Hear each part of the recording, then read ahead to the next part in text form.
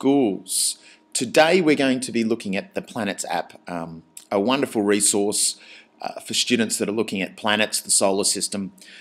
It's a common subject that goes across many year levels, and so really good to have a look at it today.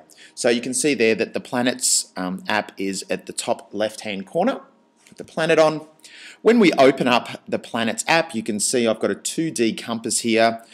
No matter where I face my iPad, it will show me where the sun is, which is pretty cool. I'm going to click on the Sky 3D down the bottom. Now this is really great. This actually shows me all of where the planets are, all the constellations, where the sun is at the moment, where Mercury and so on. And the thing that I love is it's got this transparent compass down the bottom. So it once again shows me the direction of the planets and where they are at the current stage.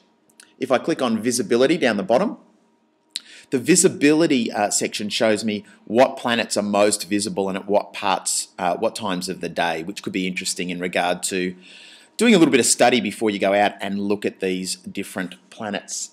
The next one along is the globe. Now this is fantastic for teaching night and day, a concept that students really struggle with.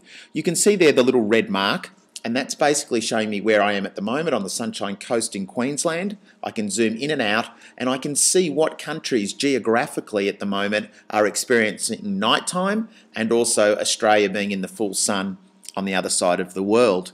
So a really good app for discussing where the sun is at the moment, looking at that global aspect of education too, not just looking at where you are in the world. So that's just a really quick introduction.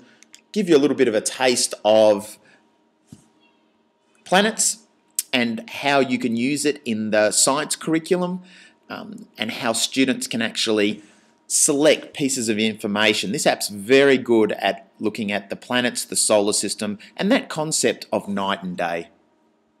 Paul Hamilton here, iPads in Schools, signing off.